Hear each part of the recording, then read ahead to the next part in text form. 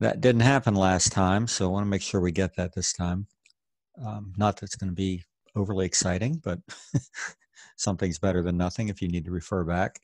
Okay, so let me get into Bridge and we'll start looking at your assignments from last week, which be honest with you, I've seen them. I've looked at all of these, but I have not had time to really study them. So um, we'll see what we think. Haley, you're up first because I'm not sure why. Oh, because you have an 11 prefix on your, must be for week 11. Is that what that is? What is it? It's the folder name was 11 underscore Blakemore. So I'm guessing that's week 11. Yeah. So that puts you at the top of the list. All right. So let's take a look. First of all, let me pull this down just a hint. I'm guessing this is your high key image. Yep. And again, I have not, we will take a look at most of these as far as, or at least I'm going to take a quick look as far as the histograms are concerned, just to see. Yeah, so this one actually is, I'll show you in Photoshop. It's really more of a mid key, but I think it squeaks by because there is a spike in the upper side. I don't know if you saw that or not. I'll open. We'll look at both of these and then we'll go in and take a look. And Okay. then this is the low key. I like the low key image. I like well, I like a couple of things about this. I mean, I'm a big fan of very shallow depth of field for small objects like this. I like the black and white. I like the fact that it's lit from above and behind, which is fairly consistent with what a lot of product stuff is done. Um, and it definitely has, even though it's kind of a festive thing, it's treated as a low key item, which is a little unusual, and I kind of like that. But I know what I'll see in the histogram on this one, but let's take a look. Hang on, as soon as I get this switched over. Whoops. Yeah, that hat is actually like supposed to be like a pet hat, so it's not. So it's a pretty small thing. Yeah. All right. So, hmm. Funny, I'm not sure if I'm going to be able to go from one image to the other. So this is oh, I know it's going to just kick me out. I'm going to have to do that again. Doggone it. All right, no problem. Let's go with this one again. So this is the high key image. So if you look at the histogram down below, somebody is trying to get access. Give me a second.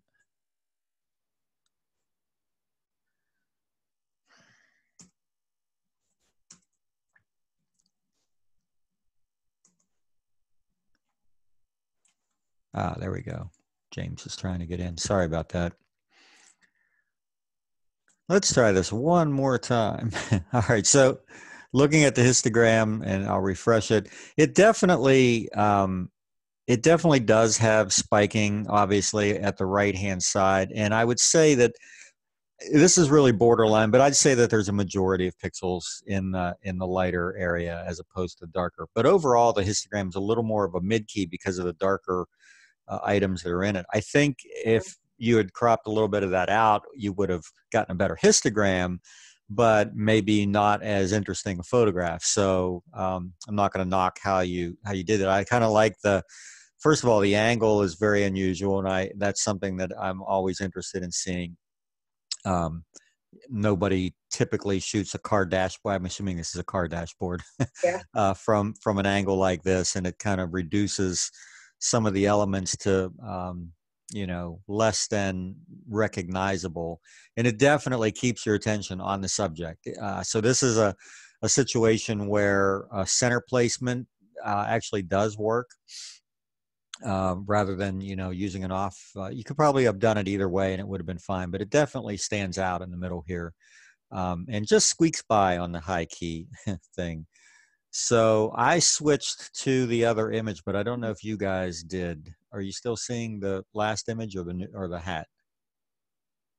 Right now I'm seeing the first image. All right. Yeah. I don't know why it won't let me share a program. It's forcing me to share by image. There it is. So yeah, now you should see it, and now you can definitely see the histogram, which is in the lower left. Let me pull that out. Um, I and even I forgot. I didn't even know there was a spike there. I completely forgot about that spike. I try to get as much to the left as possible. well, the spike isn't a problem really because again, if you identify what it is that those pixels or that part of the graph represents, it's first of all the lower left-hand corner, which is, there's no detail there. The background, there are a lot of areas with no detail. The shadow of the hat in the foreground is very little detail there, but we don't really need detail in those areas. So that spike on the left is representing those pixels. And so in this, it's not always a problem to have the histogram slammed up against one side if it's representing areas that you really, now if the hat was underexposed and we were seeing a lot of that down there because of that, then it would be a problem. But this dark area down here, lower left, you're never going to see detail that down there unless you put light in that area. So I wouldn't worry about that at all. So this was I think maybe the only thing I would have played with a little bit more here, if possible, would have been to, that there's that one reflection in the upper left-hand corner there that draws my eye a little bit. And I might have maybe even pulled the crop up just a little bit from the bottom. Let me see how that fares.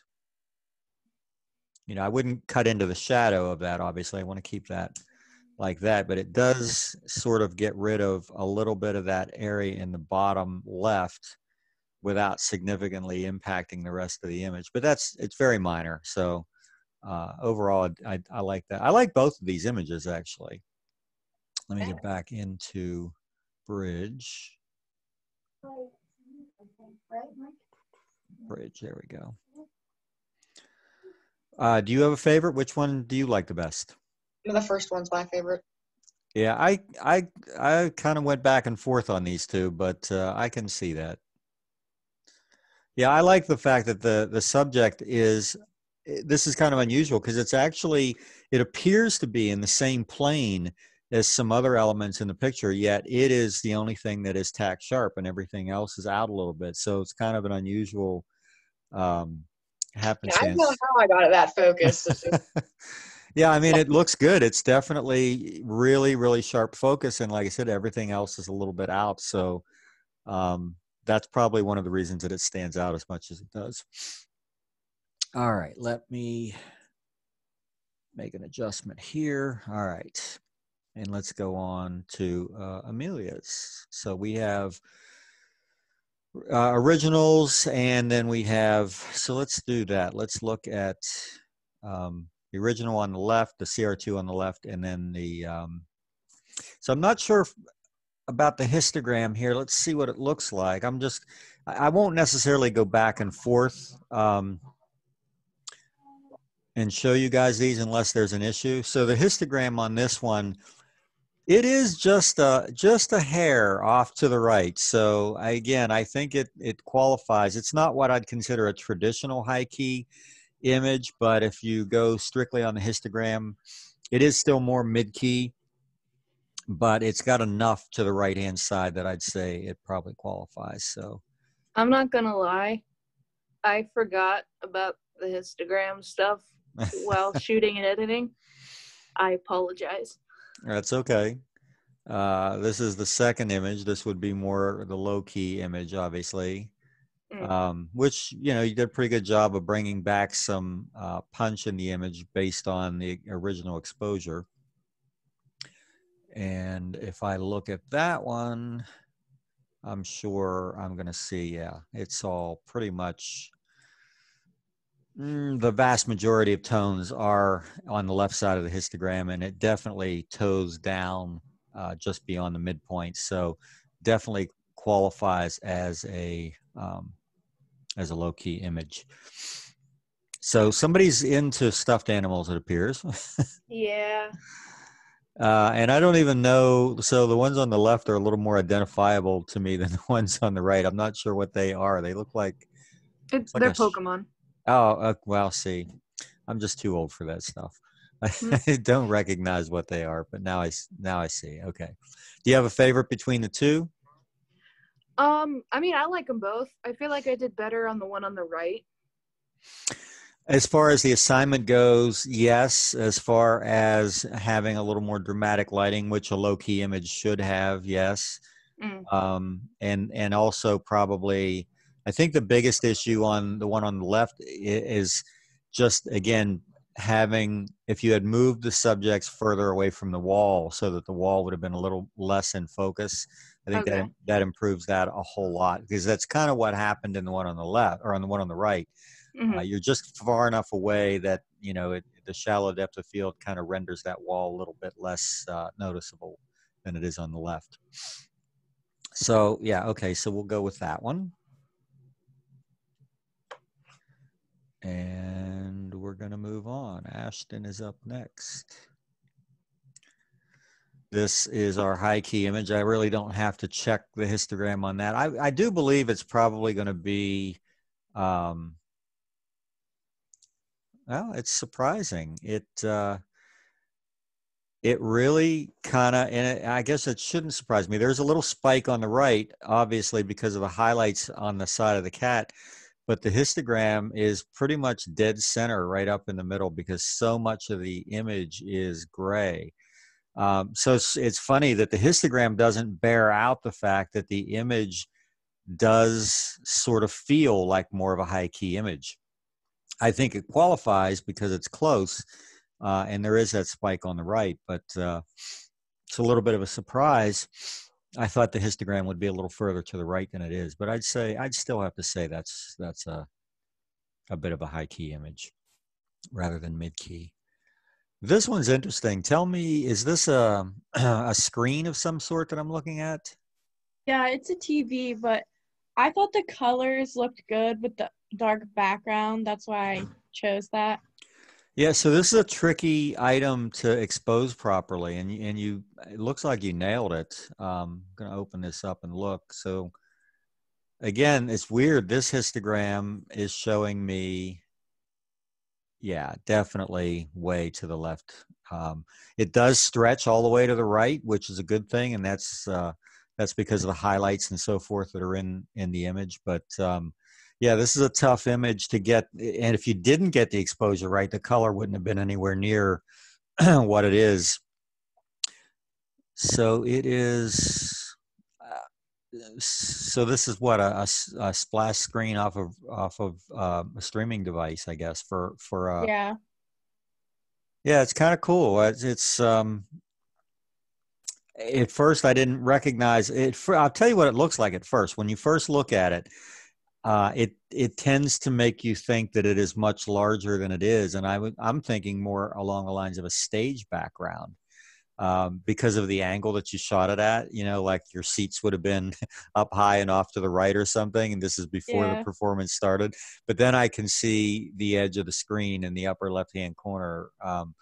So it's a pretty good job of camouflaging that, because it definitely does look like a stage background, which is another thing that's really hard to get the exposure right on. But in either case, you got the exposure pretty much dead on that one. I don't think you could have. And if you'd shot it straight on, you probably would have had more of an issue with a reflection. Did you try anything straight on with this? No. I can see a little bit of a window reflection here in the upper left, and I'm just wondering if you had moved over, if that would have made it even worse. Yeah. So probably the angle. It is a strange. So you can change these things, by the way, if you ever want to. Um, there's a couple of ways to do it in Photoshop to get that straight on. Like if you had to shoot it from an angle, but you wanted it to look more straight on. Let me go over here and switch, and I'll show you. So this is, I'll show you the histogram first. So that's our luminosity histogram. But if I wanted to bring this back into, probably the easiest way to do it is just to transform it. Let me zoom it down. And if I go into, I have to change the background to an editable layer, and all you do is just click the lock to turn the lock off. And then if I go to free transform, which is Command T or Control T, then I can hold down a modifier key. On Macs it's the Command key, and on Windows it's Control, and I can just take a corner of this image and pull it so that it lines up there, and then I just do the same thing basically with all 4 corners to make this line up. And now well, let me pull the upper one around a little bit more. Probably take that up a hair. And then bang, it looks like you pretty much shot it straight on. And it's amazing that unless you, even in this case, which we did a pretty fairly huge transformation, it really doesn't degrade the quality of it at all. There's also a perspective cropping tool which will do the same thing, but that's a pretty quick way to pull something like that around. So let me get rid of this, and we'll go back to Bridge. So between the two, which one's your favorite? I like either of them, so I would say you can just add that one. The screen, okay. I think probably more than anything, it's just that it's a little more impactful because of color. Nothing wrong with your kitty image. Again, it is what it is. It's a fairly simple image, which helps. Simple is better. Yeah. But I think the other one has maybe a little bit more impact. All right, so let's see if Abby this week has images that are sized properly. I think she does. Yes, I'm looking at them here, and they're all showing me large files. All right, so let's go in and clearly we're in Halloween mode here. So tell me, we've got a couple of these. This is not, no, it's not the same image. No, it's different. But are they, and they're not the same people either, are they? Or one of them is? I don't know. I don't know what you're talking about. I'm sorry, the same ghost. Yes, they are the same ghost.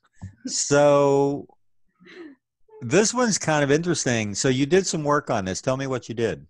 All right, so I photoshopped any body parts out of it, and then I highlighted the kind of the middle, so it would look spooky, like a spirit sort of thing.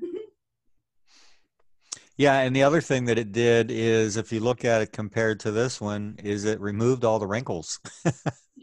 Because ghosts shouldn't be wrinkled. They should be smooth and floating and all that kind of good stuff. So yeah, and I kind of like the. Did you change the color of the doors as well? Yes, I did. Yeah, I think that kind of works. It's kind of, I don't know why. I don't know why. There's just a whole lot more to like, and a lot more going on here in the one that you edited compared to where you started. So that one's pretty interesting. I like that one. It's not exactly, no, it's not the same shot, but it's very similar, obviously. Yes, sir. All right, so that's pretty cool. All right, so ghosts caught on camera. Oh yeah, I named them for you this week. Yeah, I like, so let's go back. So empty hallway, fake. Why fake? It's fake imagery, I'm telling you. Gotcha. All right, so ghost caught on camera. Ghost caught itself on camera, apparently. And ghosts are definitely Nikon users. I can see that. Angels maybe are Canon users. I don't know. Just guessing. So that most of these are just kind of fun images. Clearly, because of the fact that we've got stuff like this, that they're going to record or render as high key images, and then this one is just titled "Hello." So I will say to you one thing. So I don't know what the original of this looks like. Mm-hmm. if you take an image that's kind of normally exposed and just reduce the exposure to make it darker, it's Yeah. not exactly what I would consider a low key image, because Okay. it's just, you know, you could do that with any image. You could really overexpose even a black image to the point where you get the histogram to look correct. Mhm. But in this case, I mean, I can see that it looks like it was taken down some. You would have had to, because that wall behind would have probably rendered as a little too bright It was otherwise. like a dark room, but what was coming in from the window was. Yeah, I can see the light coming from camera right here. Um, and it's interesting that we still can see, you know, even the areas that are intersecting with the darkness, there's still some detail there. Mhm. So that one is hello. Then we have zebras can't drive. I have no idea what that means. Makes you really think, doesn't it? Yeah, it makes me want to just not think, actually. I'm going to go back to this. This is clearly, in my opinion, this is clearly the best image in here. It's a pretty good example of high key. And I think the things that you did to it are, you know, in keeping with the vein of the shot. So I think it's a pretty good. So how did you change the colors of the doorway? Tell me what you did there. I used like what was it, I think the color mixer or something, and it had like a blue slide, so I just slid it all the way down and it made them like a greenish blue. Yeah, it's probably the easiest way to do it, because there was no other color really in the image like that, so it kind of isolated it. There are other ways of doing it. There's a color range selector, but what you did was probably the most effective way. So yeah, I like that one. I think it's cute. It's a cool image. We're throwing that one in there. The Heck rest of them, thanks for playing and having a little bit of fun with it. But yeah, that's definitely your highlight image right there. All right. All right. So Chris, let's go to your, so clearly these were not shot. You didn't go out this week and shoot these. I can see that. But as far as qualifying as a low key image, yeah, wow, this one, not only low key, frightening as hell. I watch a lot of nature shows, and man, crocs and alligators are just amazing at how fast they move in the water. But yeah, as far as an image goes, the way this is cropped into a slim line, which kind of mimics the body, the way the exposure has been dropped, I'm betting that we still have. I'm going to go into Photoshop and look. There's probably still some. No, there's nothing really too far above midtone, even though it looks like there would be. But yeah, it's definitely, the histogram is way down low, but it is not slammed up against the left. There's actually a heel right there, right before you get into the 0 point. So pretty good processing on this to get it to a very dark image without losing detail. That's pretty good. And then again, the lighting really helps on this. You can, if you look at the shadows coming off of the spines on this thing's back, you can kind of see the direction of the light and why it's, you know, highlighting certain things. So it was a good find, original photograph to do this. And then this I have not looked at. Let's look at this histogram. I'm going to guess this might be more mid-key. Yeah, this is pretty much. As I'm looking at the histogram, it starts here and it goes up in the middle and it comes back down. So it's really got the majority of the pixels in the middle area. Great shot, great exposure, great processing. Clouds might be, for my taste, maybe just a little bit overdone, but it kind of does fit the look of the location. You know, it's a little bit dramatic. I might have just pulled back on the clouds a little bit, but the color is great. Like I said, it's not exactly a high key image, but I can see how you would think it might be. I think if the exposure was just a little brighter, you would have gotten that in the histogram, but you would have lost the color saturation that you had. Where is this, by the way? I'm not exactly sure because we like bounce around a lot, but it's somewhere in Mexico. Probably a couple hours from Cancun, if I had to guess. Can't really remember. Not the safest place anymore, that's for sure.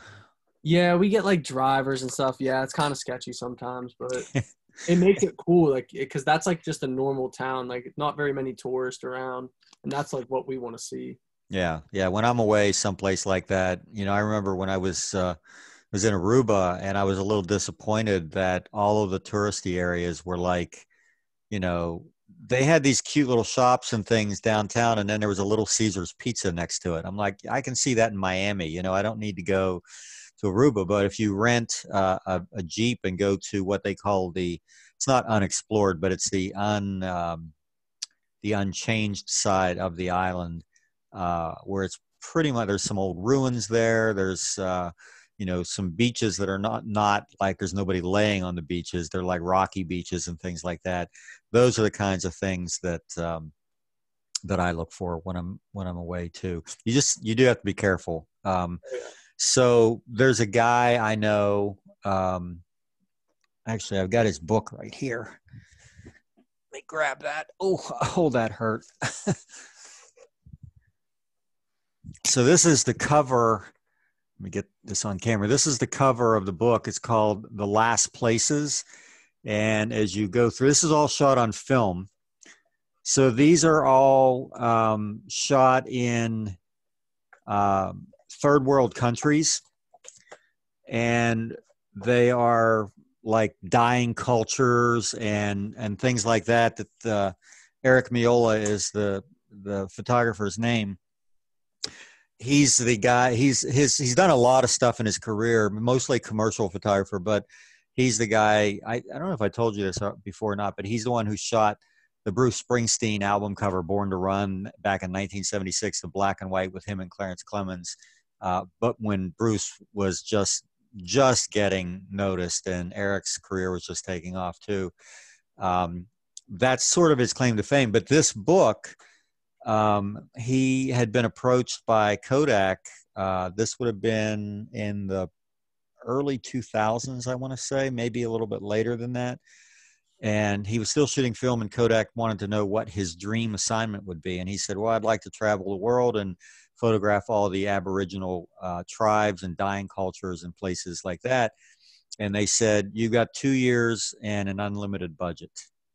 And for 2 years, he got to go anywhere in the world that he wanted to. And some of the images are fantastic, but the stories are even more. And the reason that it comes to mind is, you mentioned getting a driver and doing this. So I don't know what country he was in, an African country. There was a civil war going on, and they got a driver to take them 100. He said they were literally 100 miles from the nearest dirt road. That's how far off the beaten path they were. And their driver was abducted by, civil war was going on. He was on one side, people from the other side grabbed him, shot him, killed him, threw him down a well, and left. And he said, where we were, in a country where we didn't speak the language, 100 miles from the nearest dirt road, and had to find our way back to civilization. And that was just kind of normal for, he shot in the Arctic Circle, Antarctica, Africa, South America, all sorts of places like this. And in places that were not only a lot of civil unrest going on, but just not safe, like even from a health standpoint. And but for 2 years, that was his life, and he came away with some pretty fantastic images. So it's a cool thing to do. You just got to be, number one, a little bit lucky, and number two, a little bit careful.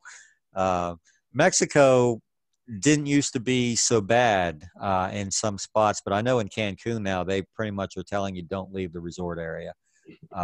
I know people a little south. We stay in Playa del Carmen, and we have to go see the ruins like Chichen Itza and all those other things. So I don't know. It didn't seem very sketchy, to be honest with you. Yeah, you kind of get a feel sometimes for Yeah, it places. seemed I weird. I think as far as islands and places like that go, Bermuda was probably the safest place I've ever felt like I was. Like there was never a time, no matter what time of day or night or whether I was alone and had my camera equipment with me or whatever, never felt unsafe there. Those people are just so friendly. You do have to remember, however, to say you can't just start a conversation with a local there. They won't respond. If you don't say good morning, good afternoon, or good evening first, you can talk all day and they will not respond. They consider that rude if you don't say good morning and then go in. So I didn't know that. I got on a bus and I'm like, will this bus take me to Middle Road? And the bus driver totally ignored me, just looked straight forward. I asked like 3 times and I thought, well, maybe she doesn't speak English. And then she starts a conversation with somebody else. I thought, well, that's not it. What the heck's going on here? So I mentioned it to my friend that I was staying with, and he said, oh, yeah, he said, a lot of the locals think it's their job to educate the tourists into proper etiquette. Um, but yeah, a little bit of research ahead of time can go a long way to solving a lot of that. So I don't know about you. I really like this image. I mean, I like both of them, but I mean, as far as the assignment, obviously this one qualifies as a true low key, and I think overall it's just got a lot more impact. Would you agree? Yeah, I would agree. I don't really think my style of photography suits high key images very well, so I'm more of a low key shooter. And there's nothing wrong with having a style for sure. I think that if you look though, you would probably find, um,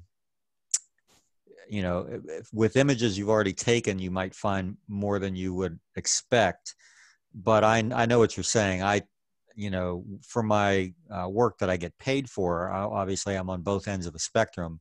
But for my own personal stuff, I do like stuff that's a little more moody and darker in tone. So I'm kind of with you there. Anyway, good job. Even though, again, I'd still like to see you go out, and especially for the high key, I would like to have seen you go, because you can find things more than you think you can if you really start looking. I'd like to have seen a new image there, but I really like this one. All right, so Jacob, you did something really interesting here, and let me find you. There we go.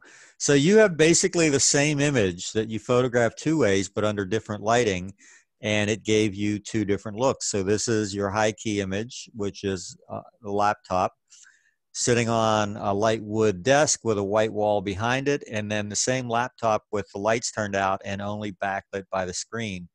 I think the whole concept of what you did here was really creative, in taking the same subject and doing. I actually wish I had thought to give that to you as an assignment, is to say, use the same subject and create one low key and one high key image. It was really smart the way you did that. It was efficient because you didn't have to go traipsing all over to find what you were looking for. But it demonstrates the fact that, you really kind of understood the assignment pretty well. Now, this to me, as far as a photograph goes, is a little more mundane, but it definitely satisfies the requirement. This one to me is a little more interesting. Again, if we were in the advanced class, we would look at ways to highlight the edges of this thing a little more to give it more form and dimension. But based on the assignment, what it was and how you did it, I think this one's pretty cool. Even though the screen is all white, which obviously you wanted that to backlight that keyboard, because if it wasn't, with such a dark keyboard, it might not have rendered the way it did. But it might have been cool to have, I don't know, an image on the screen that would have achieved the same thing. I'm not sure. You know what you could have done? You could have put the first image on your screen. The high key image could have. I've done that before. Used a reverse image or something on striped it into a screen. But anyway, those are minor little things. I just like what you did. I like the idea and the thought process behind it. I think you did pretty well. Anything that you want to tell me about either of these? Not really anything I can think of now. So you're a man of few words, but you get the job done.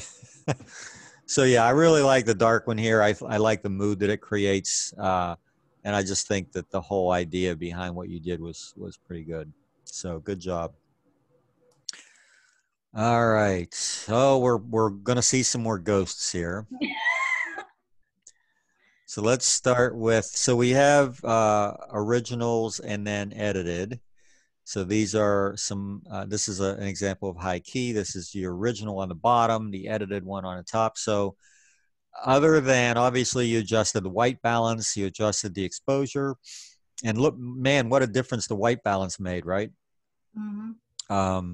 I mean, there are orange pumpkins, but the white ones shouldn't be orange. Just the orange ones should be orange.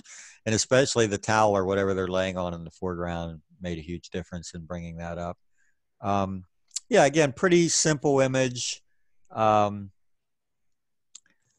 If this was a family, I would have changed, the positioning of the pumpkins so that the heads weren't right over top of each other, but it's not. It's more of a, you could almost make a case for this as a little more of a commercial shot. So I'm not going to knock it for that. But I like how you got from point A to point B. Point B renders this pretty well. And then I just think you guys are having way too much fun with these. But I hope that it's getting noticed. I hope that probably people poke their heads out the doors and go, "Oh, it's them again."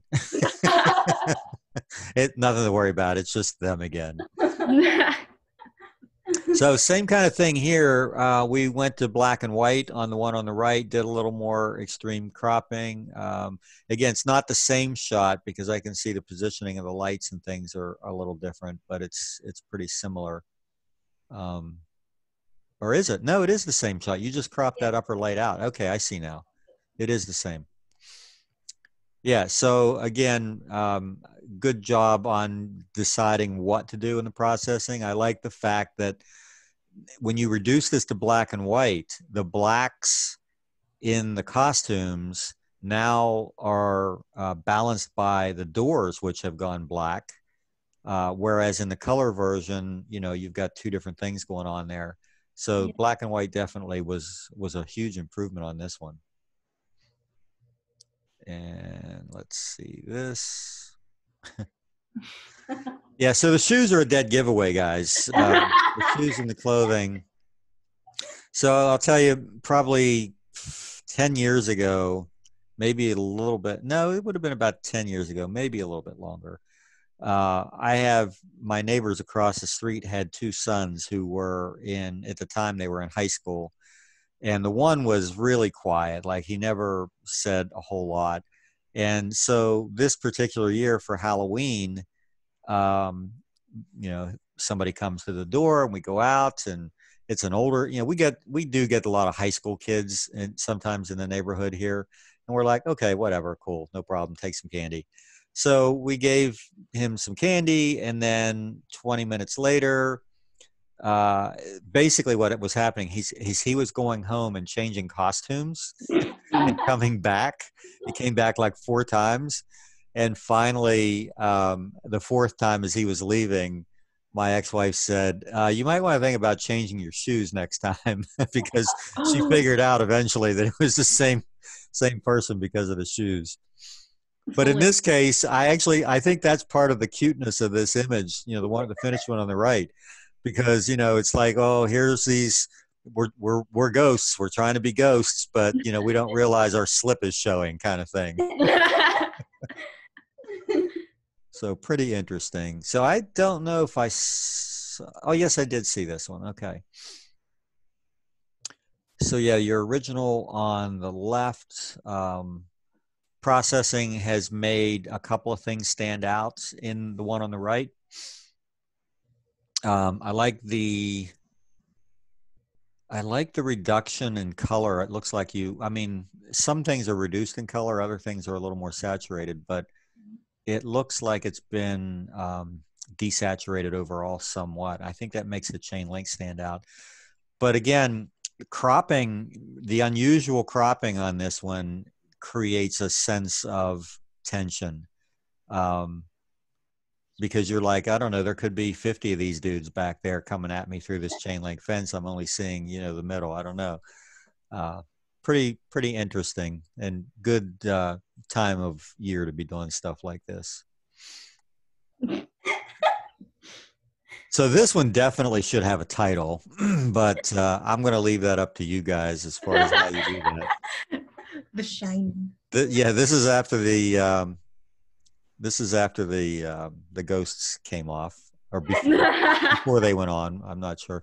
What is this?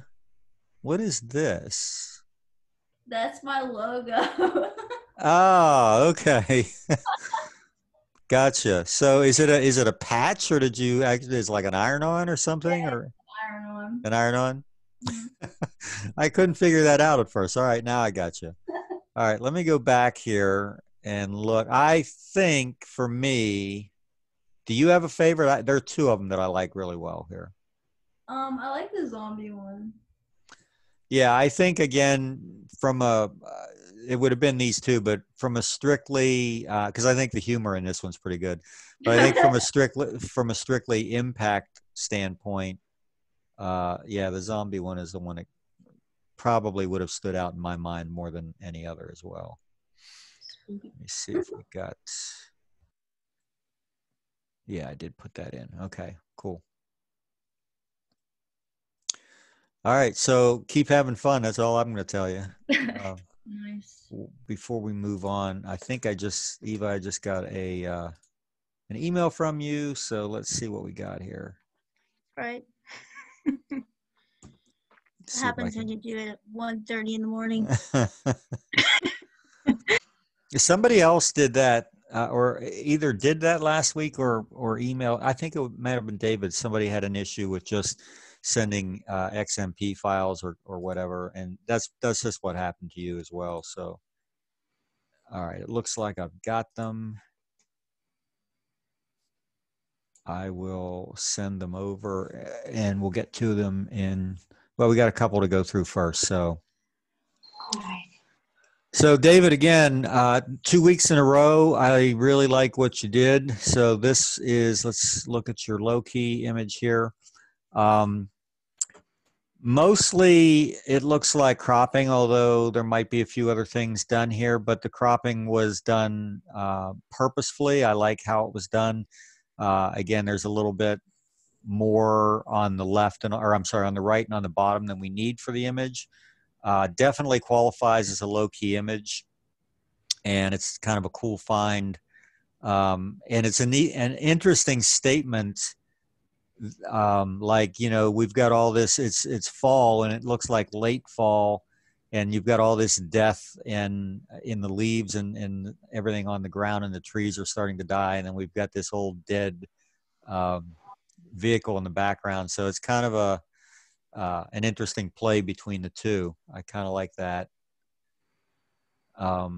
This is an image. This is a type of an image that I would really like to play with a certain filter set that I use sometimes. Actually, I'm going to go in and do that. I'll let you guys watch that just to see if we can. I think this is an image that I can really make sing. So let's go back to. Oh, there we go. All right, so let me share that screen. I want to make sure, yeah, he's still there. Okay. So I'm going to just duplicate the background image so that I don't. Are you guys seeing this in Photoshop now? Okay. I'm going to duplicate the background image, even though that doubles the file size. It's not a huge deal at this point. But I always want to leave my background intact so that I can blend if I want to. I can reduce the opacity of the effect that I put on. Now, when I go into the filter area, I'm not sure what's going to happen, if you guys are going to be able to see this, or if it's going to treat it like a separate program. Let's find out.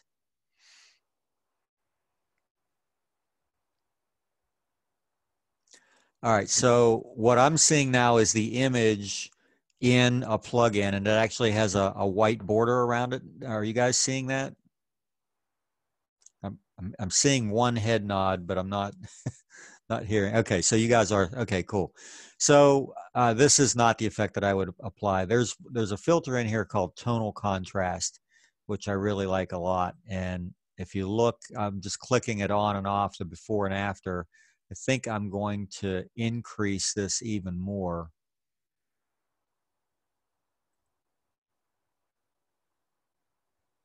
So highlights aren't having a lot of an effect because it is mostly a low-key image. Let's add in a little bit of detail extractor, which should give us even more. Let's bump the contrast up a little bit. There we go. And maybe pull the saturation back even a little bit. So there's our original, and then a couple little adjustments kind of give it a little more of a creepy feel. There's another one in here that I kind of like. Let me turn this one off and we'll go into this. And now this one does require a little bit of work to maintain detail in the shadows. And you can play with the saturation. You can either leave it up or take it down. So this one's designed to be a fairly desaturated image, but there is still a hint of color in there. And that's the before and after, just kind of a couple little things. And then I'd probably put a little vignette or something on it. Might be kind of interesting. But I really like, for these old images that have texture, I like adding something that's going to bring that out even more. And this is a great image for that. Let me get out of that. Hopefully. I have the spinning beach ball of death right now.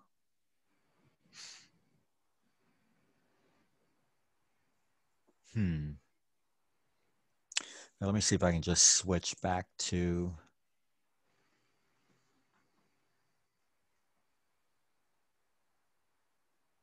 No, I'm going to have to quit this. Sometimes these plugins will actually make the program stop responding. I'm going to get that running again in the background while we move on. Let's go back to Bridge.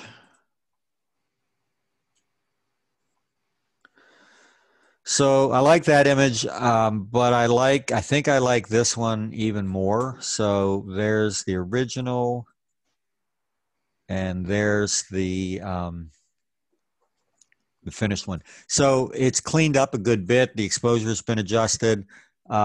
I think I would have maybe gone even further. I like the fact that you cropped it to a vertical. I think that increases, it helps the composition a great deal, even though it's still good even as a horizontal. I like, that the whole river bend being in there and stuff.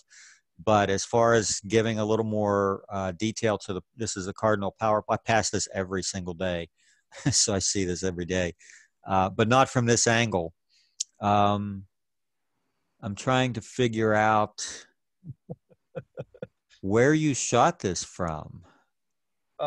Shannon Stone Road off of Route 2. Ah, okay. There's a pull off as you go up through the windy, and you can look over the whole river. You can see the dam and the coal chute and everything. So you're on the West Virginia side here. Yeah. Because this really looks like that foreground looks almost like the old Mazeroski golf course in Rayland. But if you're on the West Virginia side, I guess it still could be. Yeah. Yeah, I just had the camera zoomed all the way in. Yeah, I mean it's a really cool vantage point for this. Like if somebody hired me to shoot this thing, I'd be calling you to show me exactly where that is, because that's a really good angle to shoot this from. I do want to go in. I mean, I'm not going to do it, but I think because since you sent me the raw file, I think I'd like to play with this a little bit. More for you got a good bit more texture and detail in the image, but I might have gone a different way. I might have changed the color balance on it a little bit to bring out more of the fall color. I don't know. I am going to go in and look at that. I'm curious. Let me get this open, and then I'll switch over so you guys can see what I'm doing.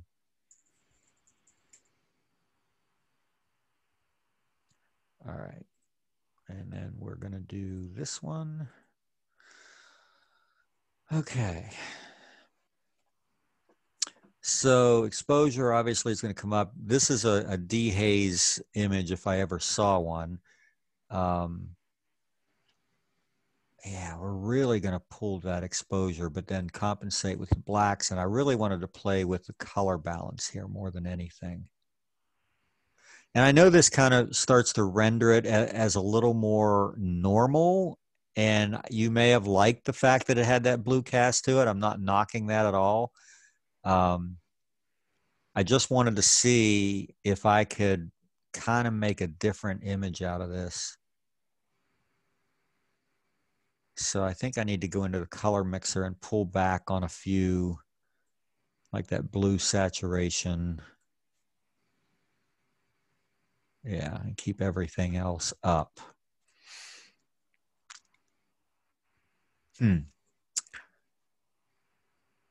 Let's pull the clarity, texture, let's get the vibrance up.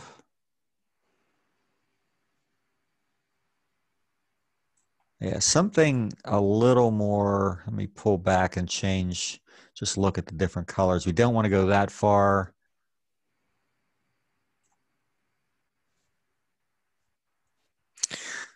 So that definitely brings the more of the fall feel into play.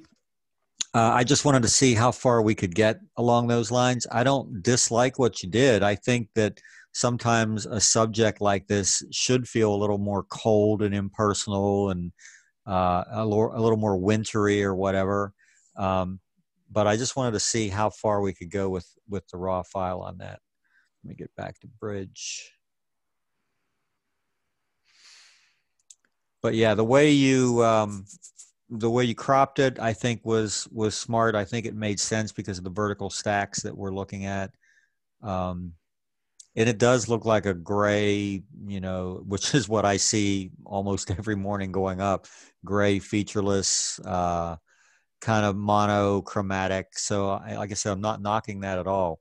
Just wanted to see what we could do with it. But I like both of these shots. I think, I don't know. I just think maybe this one is just a little more impactful for me because it's something I haven't quite seen before. This I've seen before. It's done well, but I have seen it before. Technically, though, both of these, like the last 2 weeks, so much better on your end on everything. So really happy to see that. Looks like you figured a few things out. Do you have, between the two, do you have a favorite? I kind of like the cardinal plant better. Yeah, I just think it's just a little more impact. It's a little cooler, no pun intended.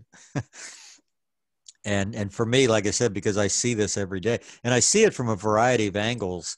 The path that I take is about a 75-mile loop, and so I'll see the tops of these stacks from 3 or 4 different points throughout the Ohio countryside, and it's really interesting to see how far away you can get and still see these things. But this is just an interesting angle. So you said this is off of Stone and Shannon Road.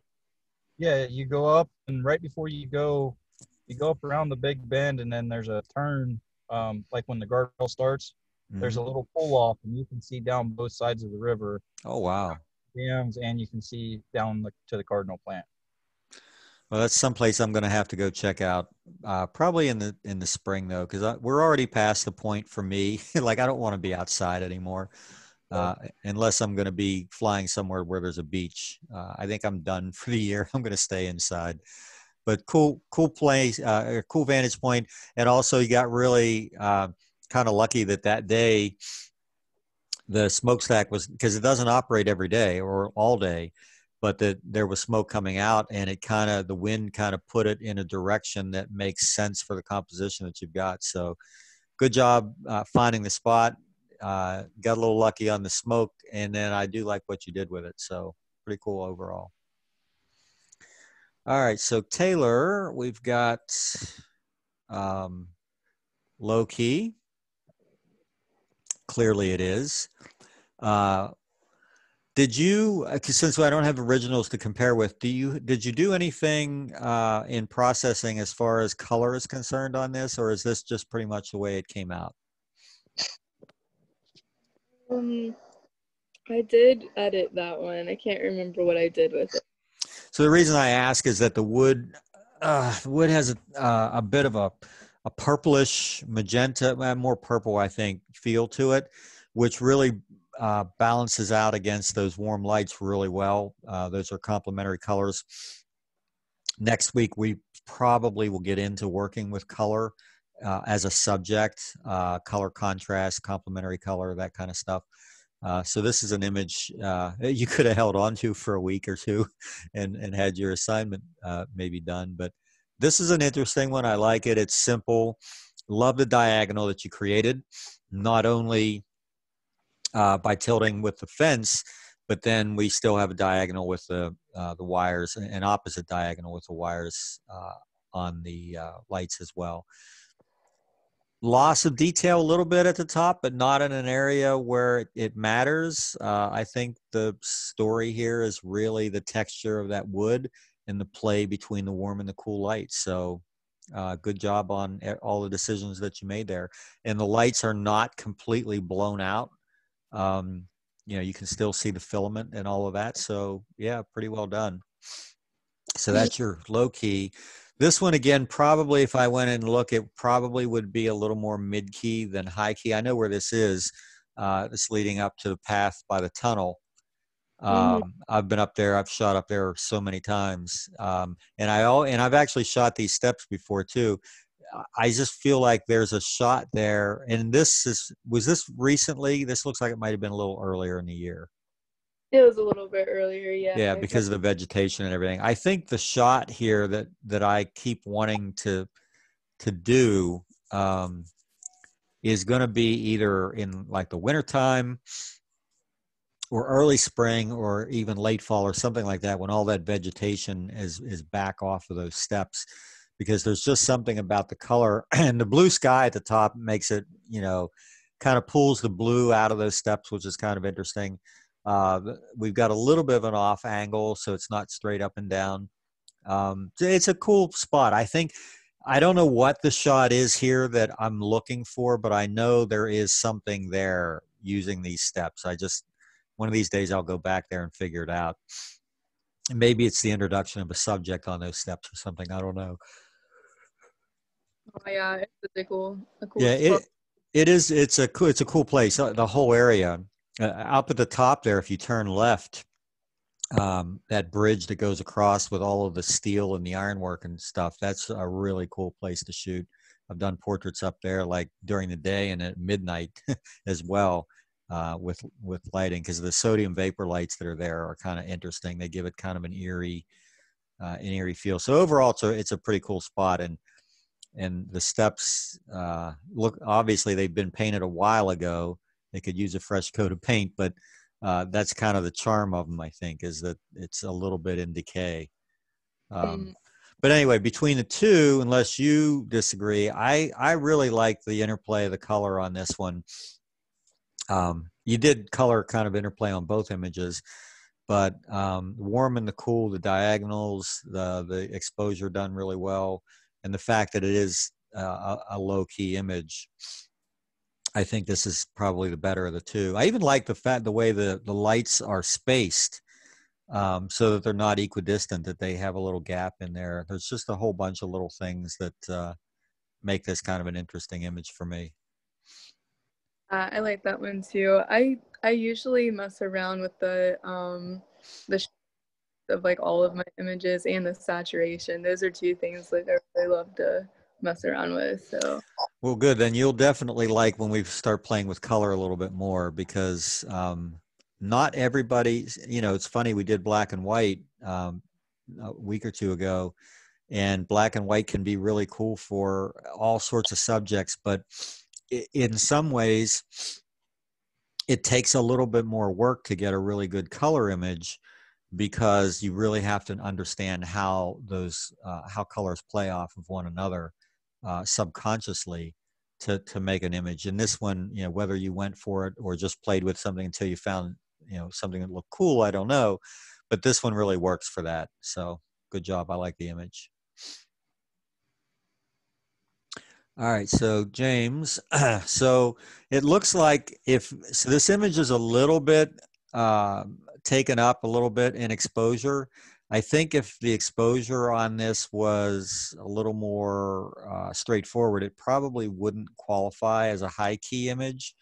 I probably just simply does because it's a little bit over. Just looking at the dark, the suits and things hanging in the background, I think the brightest thing in the image obviously is the skin and the yellow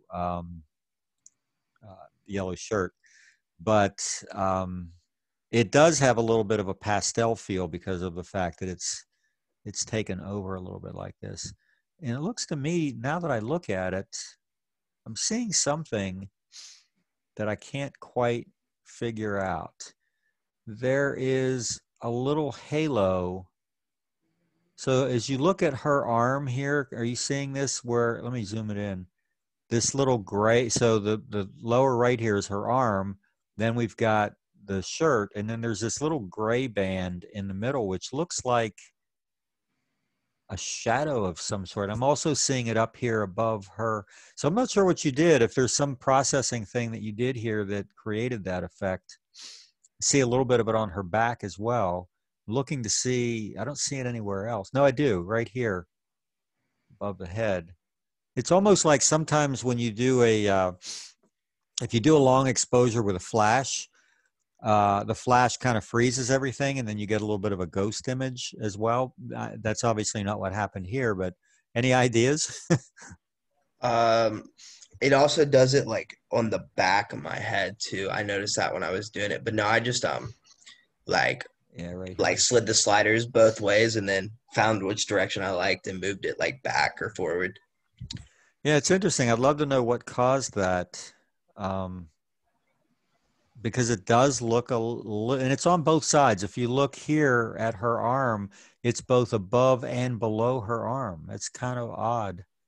Can't quite figure out what's going on there. But it's only on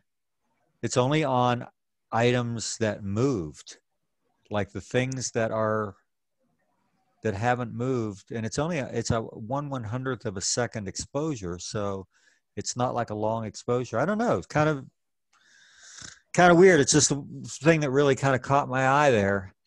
So this, I guess this was prior to the jump. Is that what this is?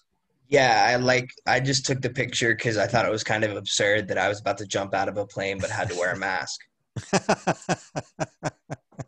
Yeah, we wouldn't want you to be unsafe, right? Yeah, I had to wear a mask until like I was walking to jump out of the plane. It was a little absurd to me. Yeah, I kind of get that too. That in itself would have been, yeah, I guess it does make an interesting statement here, even at this point. I think it would have been funnier had you already been on the plane wearing. Oh, I have some where I'm on the plane. Yeah. Yeah, I think that's kind of an interesting commentary. Yeah, I'm about to jump out of an airplane, but I got my mask on. I'm safe. I didn't pick up on that. I probably should have, but I didn't pick up on that. But now that you mention it, it is kind of funny. All right, so now this is more of our low-key image. So here's a bit of a snapshot more than anything, but a couple of interesting things. The tilt on the camera kind of makes this a little even more interesting than it was originally, I think.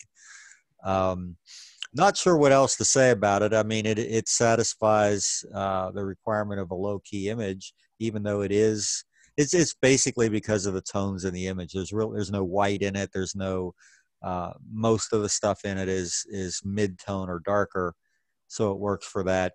Nothing to comment on, as far as composition. I mean, some shots just are what they are, and this is, basically a snapshot, but it does fall into that category.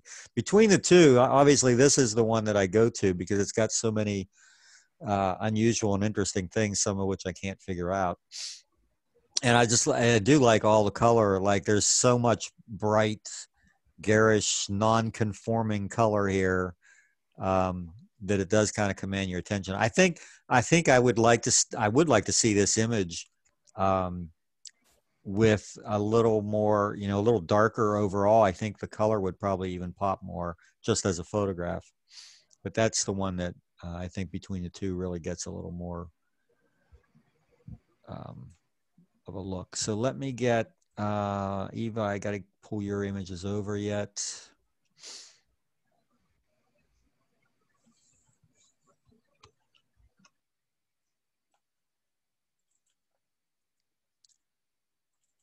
I'm buried in a few folders here, so there we go. We'll do a replace, and then we should be able to take a look.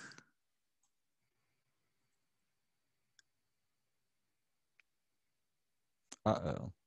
No items to display. All right, let me just open the folder to make sure that it's not a bridge issue.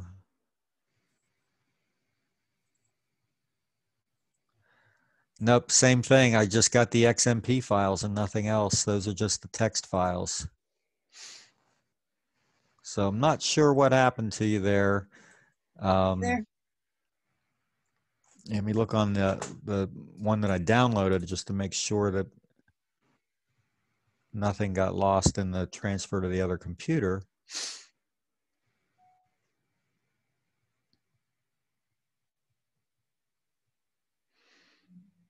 And it is so slow right now.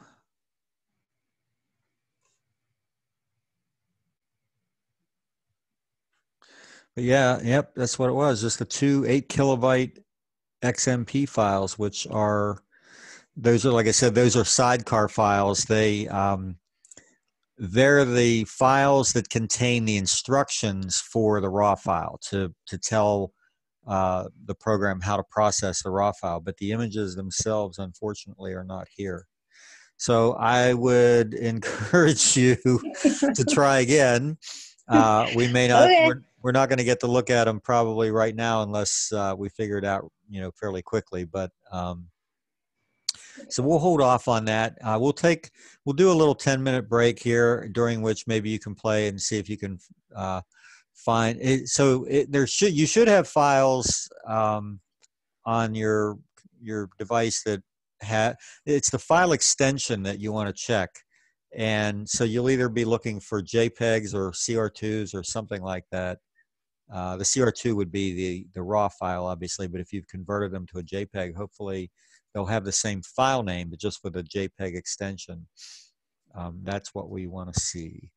So we'll come back in about 10 minutes, and all we're going to do in the next section is look at some examples of one final sort of a compositional element. We'll show you some examples of that. That's going to be the assignment for next week, is to create something similar. We really probably won't spend more than 15, 20 minutes on that, and then we'll get the break out a little bit early. But in the meantime, hopefully we can find out what's wrong. If we can't get your images, well, whether we do or not, when we first come back, we'll look at everybody's and pick some winners out of this week's. So it's about 5:11. Let's call it 5:20. So 9 minutes, actually 8 now that it's almost 5:12. I'm going to go take some better living through chemistry, and we'll be back in a few minutes and finish this up. Let me get out of this share. There we go. All right. See you about 20 after.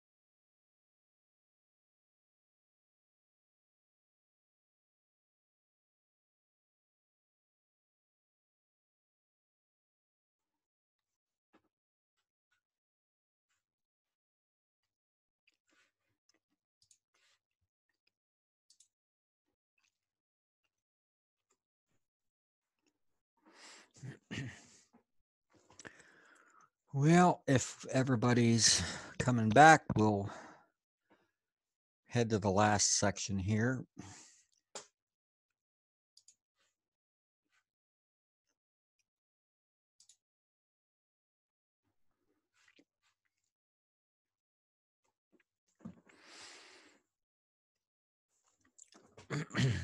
Okay, so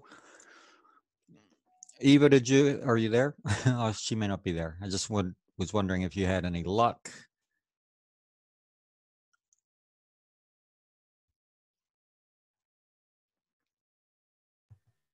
Still working on it. Okay, no problem. Okay. So we'll hold off just a little bit longer on looking over all of those. So in the meantime, let's look at where we're headed. I'm going to go back and share my bridge screen, and we're going to look in a different folder altogether. So the topic that we're going to discuss now, and which will be part of your, well, it will be your assignment for next week, is juxtaposition. It's not strictly speaking a compositional element, but it definitely is a category sort of all to itself. And I've got some examples here. Now, typically when people use juxtaposition in photography, it's more often than not, it's humorous. It's got a little bit of comedy to it. Two things that are played against each other that just don't belong together, or that make a statement of some sort, or that contradict each other. That's pretty much what we're looking at. We're looking at two or more elements that are very unusual together, and that they kind of say something. So some of these are a little small. I'm not sure how well you can see them, but this is a couple of billboards, and on the top is it's a heavenly image of Jesus. It says, "Come unto me, all ye that labor and are heavy laden, and I will give you rest." And underneath that is a Bud Light billboard. So the two together, somebody had some fun with this. Somebody had to make a decision about where these billboards were going, and they said, "Hey, you know what would be really cool?" And they went ahead and did it. So I think that's kind of funny. That's a good example of one. This is another one. The name of the street is Dream Way, and it's a dead end street. So just, it's not a great photograph at all. It's underexposed. It's got all sorts of issues with it, but just the subject matter itself. So again, if you find something like this and you want to photograph it, just try to do it in a way that's visually interesting, more than anything else. That's what we're looking for. Technically, a good image, and visually interesting, something unusual. But this would be a good subject for that. This one is playing this go slow sign against a long exposure, making it look like traffic is just whizzing by, when in reality it probably isn't. It's just the length of the exposure, but it does kind of it satisfies the juxtaposition formula, because the two things are balanced against each other, and even in color. So you got the red sign and you've got the red taillights, which are balanced diagonally across the image. So it's kind of an interesting one that way. This is kind of cool. Just using a long lens to compress distance, sort of the way, David, the way you did with the cardinal plant. This is a little bit of a different application of it, but it looks like this boat is, about to slam into the iceberg and become the second Titanic. When in reality, it's not that close to it. It's just the long lens, but beautiful image. Really cool location, beautiful day to shoot on something like that. And then just the compression of that lens. So you can do juxtaposition using lens work in a case like this, where you've got a long lens that's compressing distance, or you could take a wide angle lens and stretch distance and kind of do a reverse effect of this. This one I love. Woman sitting probably like in a hair salon, and there's this big happy face on the window, and she's about as sour looking as they come. And clearly the person that took this picture knew what they were doing, and clearly the person in the picture had no idea. And that, to me, is what makes it as funny as it is that she has no idea of what's being done here. Reduction to black and white sometimes can, to help keep the attention focused right here. There are probably a lot of colors and things out that window that might have been a distraction. So that's done pretty well. Love this one. Hang on, somebody's trying to get in.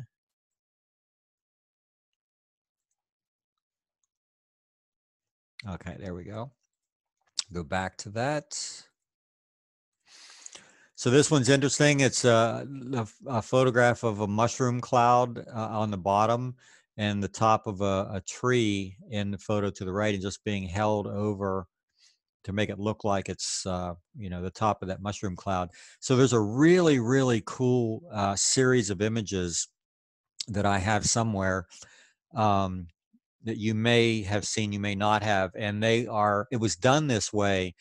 And what they did was they went to places in Europe where there were historical photographs of, like taken during World War II, of tanks, through the streets of Paris and so forth.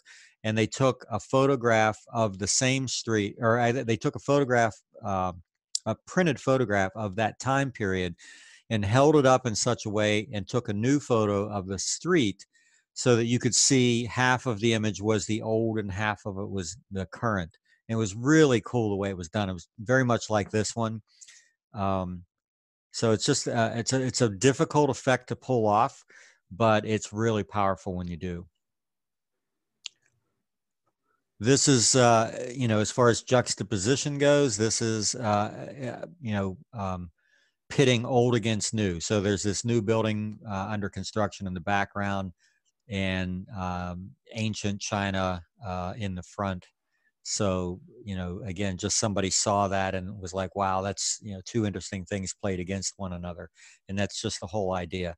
Same thing here, old and new. So there's the old energy source, the oil well in the background, and then the green energy in the foreground. So clearly whoever shot that knew what they were doing. Hang on one second, guys.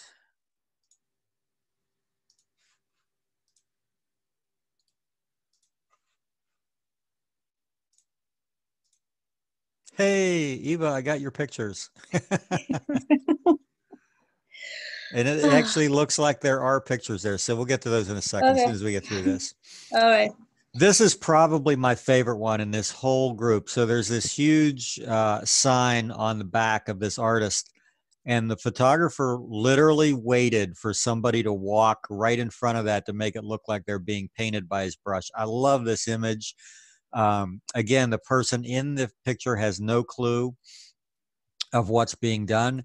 The scale of it is just perfect. Like, this is, you can clearly see what it is. He didn't try to disguise it in any way, but it's all about timing. There was a famous French photographer named Cartier-Bresson, who his tagline was the decisive moment. And his entire career was based on knowing exactly when to push the button. And this is a prime example of that. Heck, it could be one of his images for all I know. This one I like too. We've got this homeless guy on the left who's just sort of lethargic and hanging out. And then you've got this sculpture of this, high energy person on the right, pitted against each other. So those are all examples of juxtaposition. Again, most of them, not all of them, but most of them have a bit of a humorous side to it. But I think you kind of get the idea for what we're looking for.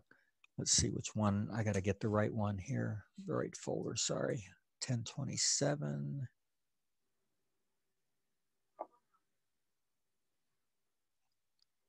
So for next week, the assignment is going to be to create one or more images. I'll be happy with one. If you can find more, that would be great. That use juxtaposition as a compositional element.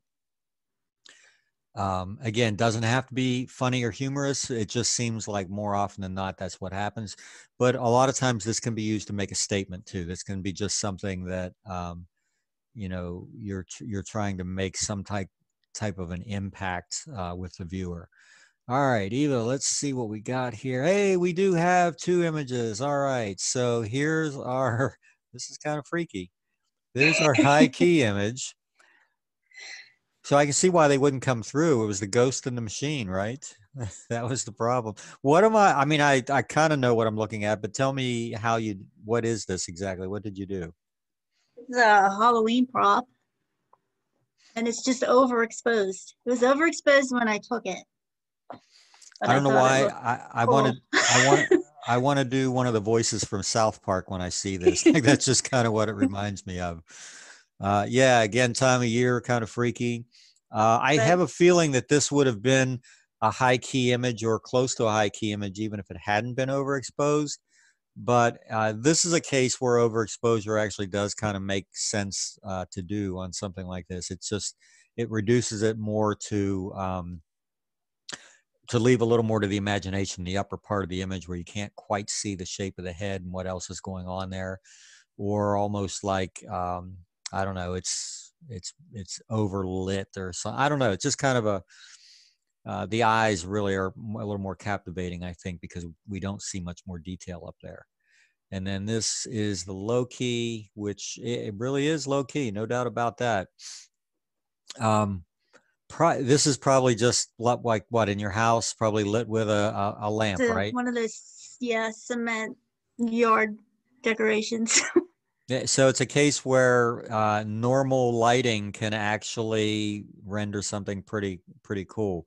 It's all about exposure again. On this one, it's a little bit under. It probably has to be to, you know, to eliminate some elements and to make this as dramatic as it is, but it's not under to the point where you just did it to get the histogram to look right. So I like both of these. I think, I don't know, I'm going to leave it up to you. Creepy ghost. Yeah, I think I would have gone that way too. All right, so let's take a look at those. Let's see if we have 11 items. Is that correct? 10, 11. I should have 12, shouldn't I? Yeah. Oh, no, it is 11 because your folder's in there twice. We've got the one that didn't have anything in it. All right, so let me get the window open where I can see you guys. You might want to flip your cameras on for this. And we'll increase the size on the images a little bit. All right, so how many vote for the lights, the upper left-hand corner? Okay, alligator. Okay, ghosts. Creepy guy. Skydive. I'm missing Taylor and James. I'm not sure if you guys are there. I'm not getting your cameras, so hopefully you're still there. Dashboard. Okay. Dark screen, Roku screen. Fuzzy friends. Laptop screen. Creepy chain link. And the cardinal plant. All right, so it looks like we have a tie. Creepy guy here was one. I thought, was the ghosts the other one? Who voted for the ghosts again? Let me see those hands. Yeah, there were two of those too. So these are the two that both got the same number of votes. So now we got to vote again. Everybody gets to shift if you didn't vote for one of these. So ghosts on the left. Well, don't even have to do the other one. The ghosts are our winners. And I definitely still have to throw out a few more. So even though they weren't shot for, this wasn't shot for the assignment, the Gator is way cool. The power plant, just because of the conversion from the original, and also the, you know, the decisions made in cropping it and so forth. I like that. And Jacob for the screen, just for the whole idea of taking the same exact subject and creating one high key and one low key image. You guys are all getting points this week. So let me add those in while I have these highlighted. 2. And David gets another one. All right, cool. So right now in the points arena, Chris is in the lead with 4, but Jacob is right on his heels, or he's in the lead with 5. Jacob is right on his heels at 4. And we've got a couple of people, Eva and Alana both have 3. And then it's scattered 2s and 1s down below there. Yeah. So it's the wealth has kind of been spread around a little bit. Good job this week. There were, again, probably, you know, a number of these images that were really interesting to me. Let me stop this share. So let's talk just for a second before I let you go about the assignment next week. Does everybody understand what it is that we're doing? Yeah, it's a fairly straightforward one, but I think it can be a little bit of fun, and that's kind of the idea. At this point, we want to have a little bit of fun between now and the end of this semester as much as possible. So go out and find something or create something. You can actually create it as well. You don't have to just find it. Sometimes you can just put 2 things together that don't belong together and that, you know, play off of each other really well. But again, try to do it so that it's visually interesting.